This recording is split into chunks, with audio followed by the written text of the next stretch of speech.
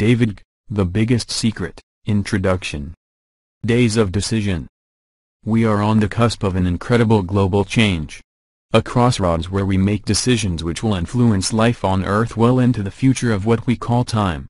We can fling open the doors of the mental and emotional prisons which have confined the human race for thousands of years. Or we can allow the agents of that control to complete their agenda for the mental, emotional, spiritual and physical enslavement of every man, woman and child on the planet with a world government, army, central bank and currency, underpinned by a microchipped population. I know that sounds fantastic, but if the human race lifted its eyes from the latest soap opera or game show for long enough to engage its brain, it would see that these events are not just going to happen, they are happening. The momentum for the centralized control of global politics, business, banking, military and media is gathering pace by the hour. The microchipping of people is already being suggested and, in many cases, underway. Whenever a hidden agenda is about to be implemented, there is always the period when the hidden has to break the surface for the final push into physical reality. This is what we are seeing now in the explosion of mergers between global banking and business empires, and the speed at which political and economic control is being centralized through the European Union, the United Nations, the World Trade Organization, the Multilateral Agreement on Investment, and the stream of other globalizing bodies like the World Bank, International Monetary Fund and the G7/G8 summits. Behind this constant and coordinated centralization is a tribe of interbreeding bloodlines which can be traced to the ancient Middle and Near East. They emerged from there to become the royalty, aristocracy and priesthood of Europe before expanding their power across the world, largely through the Great British Empire. This allowed the tribe to export its bloodlines to all the countries the British and European powers occupied, including the United States, where they continue to run the show to this day. There have been just over 40 presidents of the United States and 33 of them have been genetically related to two people, England's King Alfred the Great and Charlemagne, the famous monarch in 9th century France. Throughout this whole period the agenda of this bloodline has been gradually implemented until we have reached the point today where centralized global control is possible. If you want to know what life will be like unless we wake up fast, take a look at Nazi Germany. That is the world that awaits the global population as the plan I call the Brotherhood agenda unfolds across the year 2000 and into the first 12 years of the new century. 2012 particularly appears to be a crucial year for reasons we shall discuss. People have no idea of the abyss we are staring into or the nature of the world we are leaving for our children to endure, and most people don't seem to care. They would much rather ignore the obvious and go into denial of a truth that's splatting them between the eyes. I feel like the cow who runs into the field screaming, "Hey, you know that truck that takes some of our friends away every month? Well, they don't take them to another field like we thought. They shoot them in the head, bleed them dry, cut them up, and put the pieces into packets. Then those humans buy them and eat them." Imagine what the reaction of the rest of the herd would be. "You're crazy, man. They'd never do that. Anyway, I've got shares in the trucking company and I get a good return." Shut up, you're making waves. The agenda I am exposing has been unfolding over thousands of years to its current point close to completion, because humanity has given away its mind and its responsibility. Humanity would rather do what it thinks is right for itself in the moment than consider the wider consequences of its behavior for human existence. Ignorance is bliss, we say, and that's true, but only for a while. It may be bliss not to know a tornado is coming because you have no need to worry or take action. But while your head is in the sand, your bum is in the air, the tornado is still coming. If you looked up and faced it, disaster could be avoided, but ignorance and denial always ensure that you will get the full force and the most extreme consequences, because it strikes when least expected and you are least prepared. Like I say, ignorance is bliss, but only for so long. We create our own reality by our thoughts and actions. For every action or non-action there is a consequence. When we give our minds and our responsibility away, we give our lives away. If enough of us do it, we give the world figure 1, Knowledge is in the hands of the away, and that is precisely what we have been doing. Few and the rest are kept ignorant. Throughout known human history. This is why the classic structure for manipulation and few have always controlled the masses. The only difference today is that the few are now manipulating the entire planet because of the globalization of business, banking and communications. The foundation of that control has always been the same: keep the people in ignorance, fear and at war with themselves. Divide, rule and conquer while keeping the most important knowledge to yourself. See Figure 1. And as we shall see in this book, those who have used these methods to control humanity for thousands of years are members of the same force, the same interbreeding tribe, following a long-term agenda which is now reaching a major point on its journey. The global fascist state is upon us. And yet, it doesn't have to be like this. The real power is with the many, not the few. Indeed, infinite power is within every individual. The reason we are so controlled is not that we don't have the power to decide our own destiny, it is that we give that power away every minute of our lives. When something happens that we don't like, we look for someone else to blame. When there is a problem in the world, we say what are they going to do about it?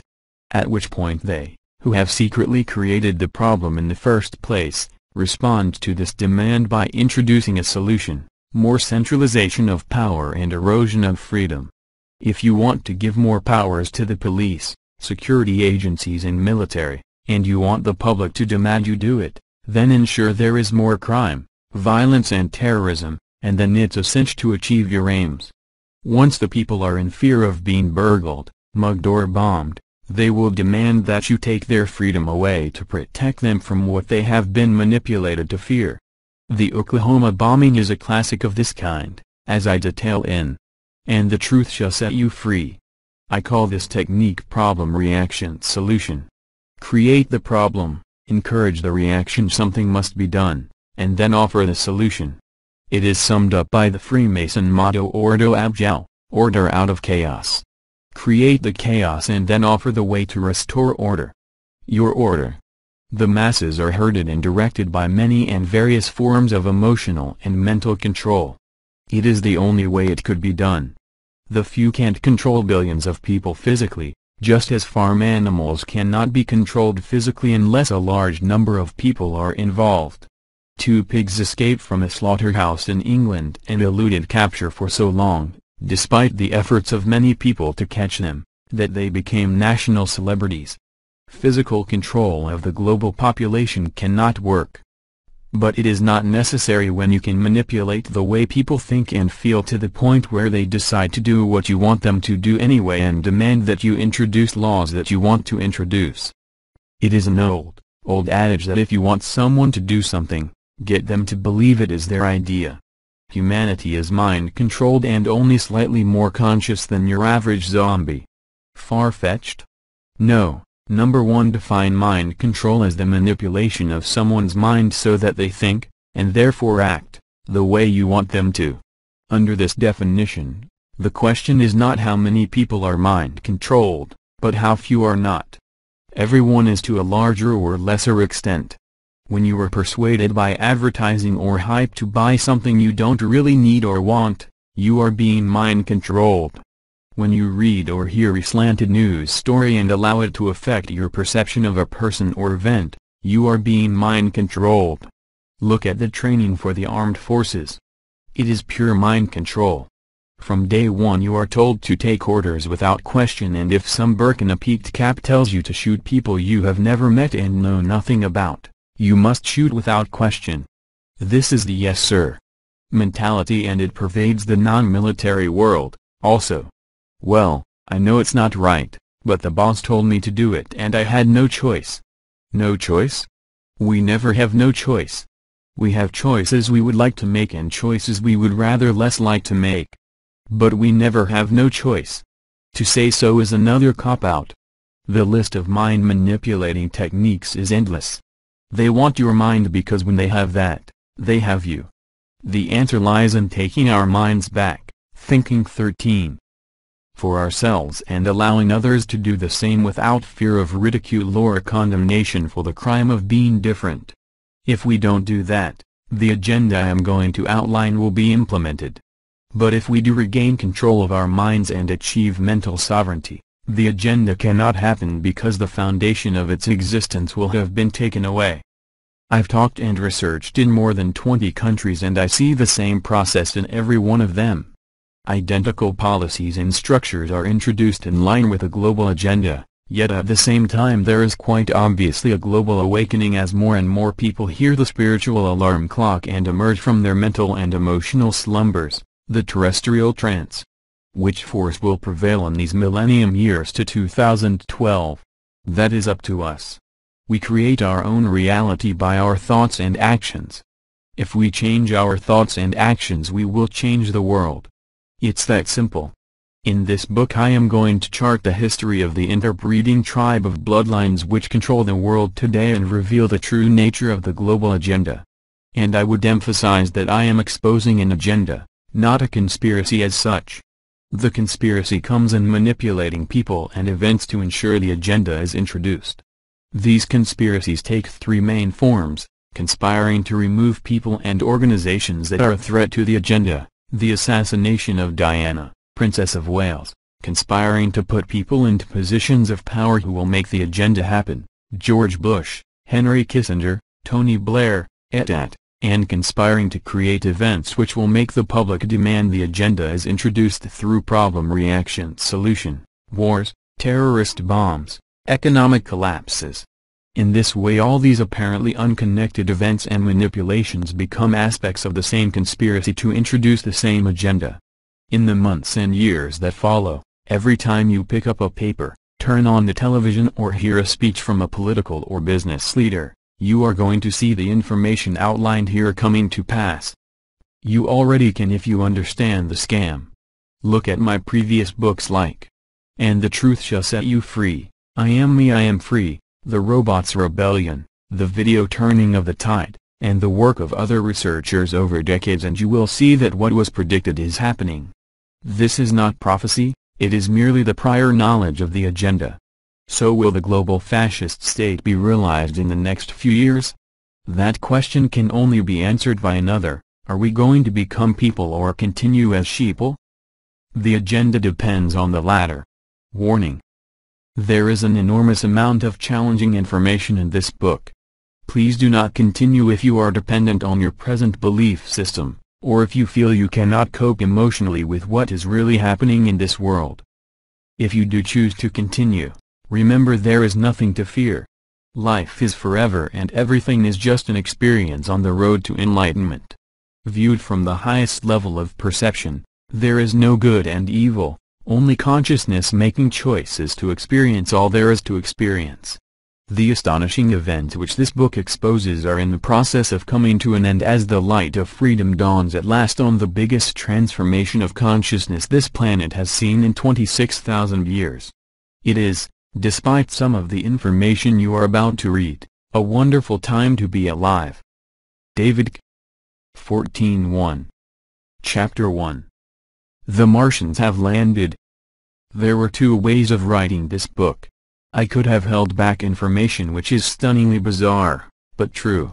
This would be the easy way, staying within the comfort zone and communicating only that which would not challenge too many people's sense of possibility. Or I could treat the readers like fully formed, fully connected, multidimensional, adult human beings and communicate all the relevant information, including some which will stretch their sense of reality to breaking point. As always, I have chosen the latter. It is not for me to edit information for the readers, it is for the readers to edit the information for themselves. How arrogant and patronizing to think that I should keep information back from people because they're not ready for it. Who am I to decide that? And how can I know if they are ready for it unless they hear it and can therefore decide for themselves? Some of my friends have urged me to tell people the basic story, but for God's sake don't mention the reptiles. You will see what they mean by that very shortly. I understand their concern, but I can only be myself. And I have to tell all that I know and not only that which maintains the comfort zone. That's just me. The way I am. Of course the theme of the book will attract ridicule from those with a vision of possibility the size of a pea and, naturally, from those who know it to be true and don't want the public to believe it. But so what? Who cares? I don't. As Candy said, even if you are in a minority of one, the truth is still the truth. So here's the story, punches unpulled. In summary, a race of interbreeding bloodlines, a race within a race in fact, were centered in the Middle and Near East in the ancient world and, over the thousands of years since, have expanded their power across the globe. A crucial aspect of this has been to create a network of mystery schools and secret societies to covertly introduce their agenda while, at the same time, creating institutions like religions to mentally and emotionally imprison the masses and set them at war with each other. The hierarchy of this tribe of bloodlines is not exclusively male and some of its key positions are held by women. But in terms of numbers it is overwhelmingly male and I will therefore refer to this group as the Brotherhood. Even more accurately, given the importance of ancient Babylon to this story, I will also call it the Babylonian Brotherhood. The plan they termed their creed work of ages, I will call the Brotherhood Agenda. The present magnitude of Brotherhood control did not happen in a few years, even a few decades or centuries, it can be traced back thousands of years. The structures of today's institutions into government, banking, business, military and the media have not been infiltrated by this force, they were created by them from the start. The Brotherhood Agenda is, in truth, the agenda of many millennia. It is the unfolding of a plan, piece by piece, for the centralized control of the planet. The bloodline hierarchy at the top of the human pyramid of control and suppression passes the baton across the generations, mostly sons following fathers. The children of these family lines who are chosen to inherit the baton are brought up from birth to understand the agenda and the methods of manipulating the great work into reality. Advancing the agenda becomes their indoctrinated mission from very early in their lives. By the time their turn comes to join the Brotherhood hierarchy and carry the baton into the next generation, their upbringing has molded them into highly imbalanced people. They are intellectually very sharp, but with a compassion bypass and an arrogance that they have the right to rule the world and control the ignorant masses who they view as inferior. Any Brotherhood children who threaten to challenge or reject that mold are pushed aside or dealt with in other ways to ensure that only safe people make it to the upper levels of the pyramid and the highly secret and advanced knowledge that is held there. Some of these bloodlines can be named. The British House of Windsor is one of them, so are the Rothschilds, the European royalty and aristocracy, the Rockefellers, and the rest of the so-called Eastern establishment of the United States which produces the American presidents, business leaders, bankers and administrators. But at the very top, the cabal which controls the human race operates from the shadows outside the public domain. Any group which is so imbalanced as to covet the complete control of the planet will be warring within itself as different factions seek the ultimate control. This is certainly true of the Brotherhood. There is tremendous internal strife, conflict and competition. One researcher described them as a gang of bank robbers who all agree on the job, but then argue over how the spoils will be divided. That is an excellent description, and through history different factions have gone to war with each other for dominance. In the end, however, they are united in their desire to see the plan implemented, and at the key moments they overwhelmingly join forces to advance the agenda when it comes under challenge. You will probably have to go back hundreds of thousands of years to find the starting point of this story of human manipulation and of the family lines which orchestrate the great work.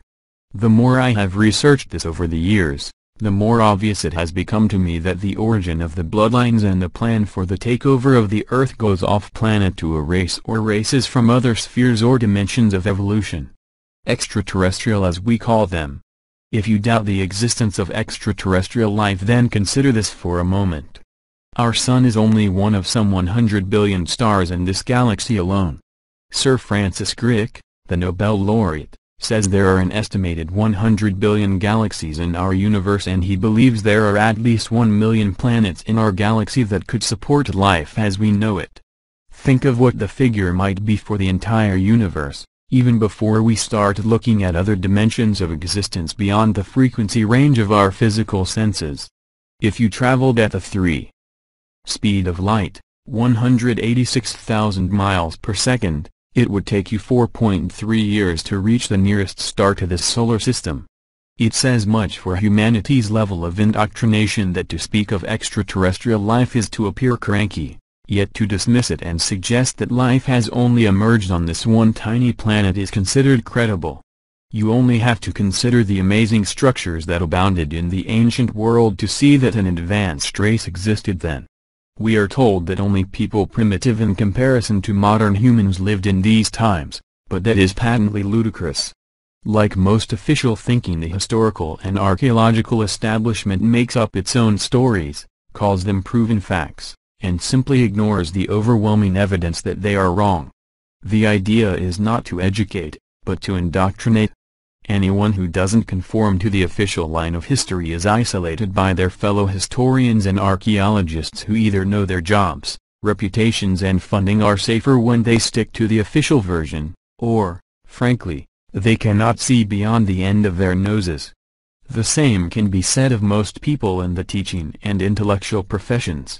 All over the planet are fantastic structures built thousands of years ago which could only have been created with technology as good as, often even better than, we have today. At Baalbek, northeast of Beirut in the Lebanon, 3 massive chunks of stone, each weighing 800 tons, were moved at least a third of a mile and positioned high up in a wall. This was done thousands of years BC. Another block nearby weighs 1,000 tons, the weight of 3 jumbo jets.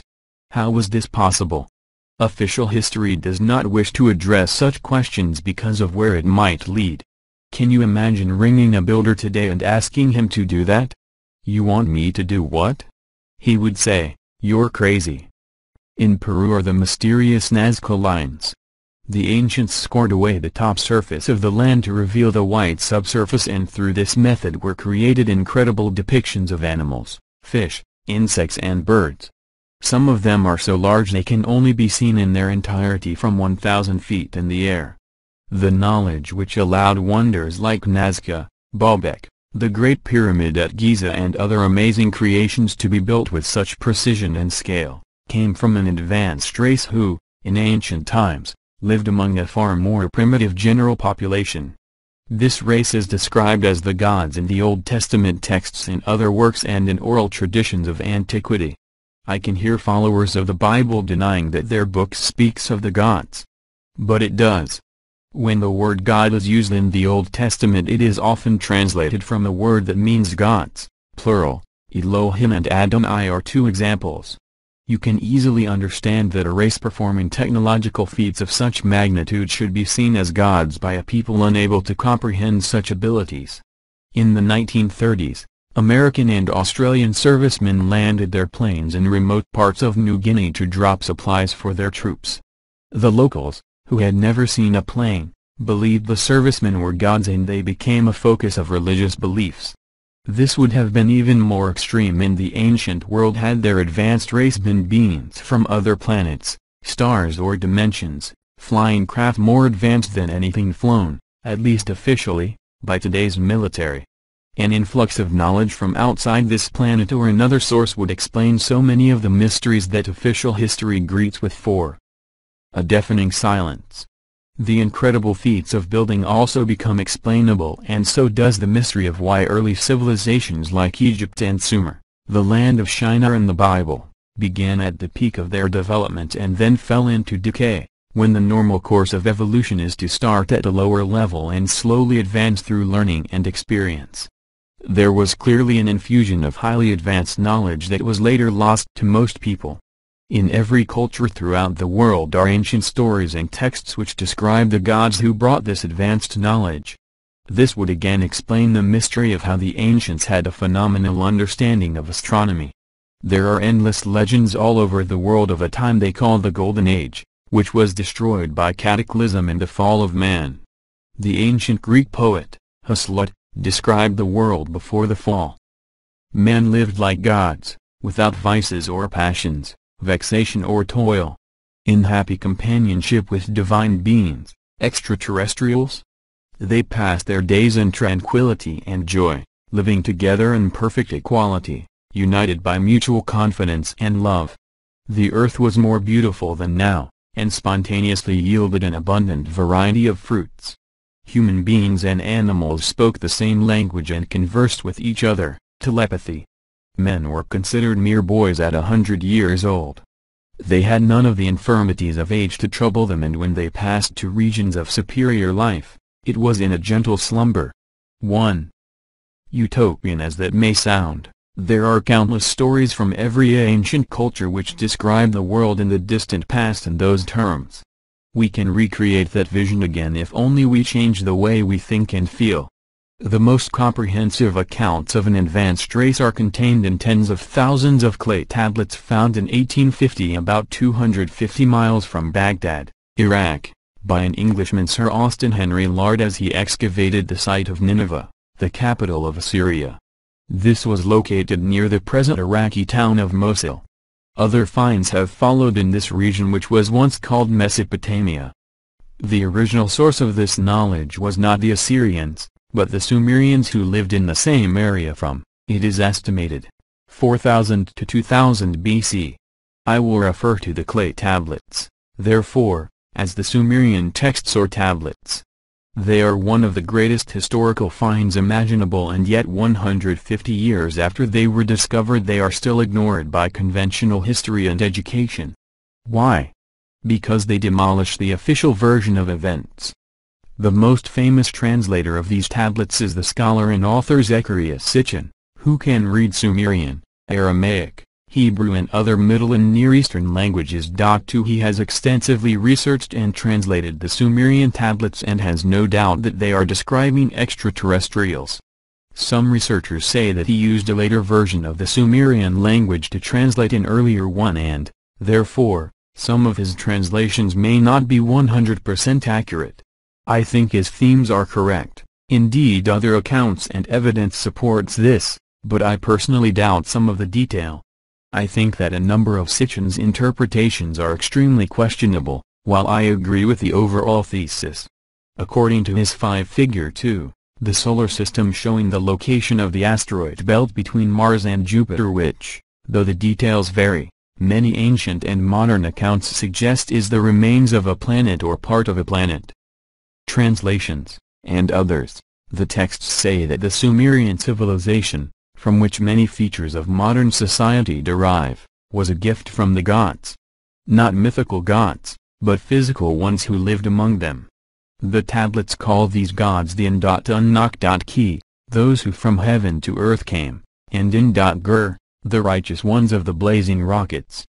The name of Sumer itself was Ki.N.Gur, the land of the Lord of the blazing rockets and also land of the Watchers, according to Sitchin. The ancient text known as the Book of Enoch also calls the gods the Watchers, as did the Egyptians.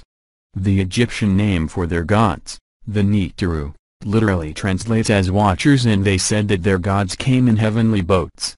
According to Zecharia Sitchin, the tablets describe how the Anunnaki came from a planet called Nibiru, the planet of the crossing, which he believes has a 3,600-year elliptical orbit that takes it between Jupiter and Mars and then out into far space beyond Pluto.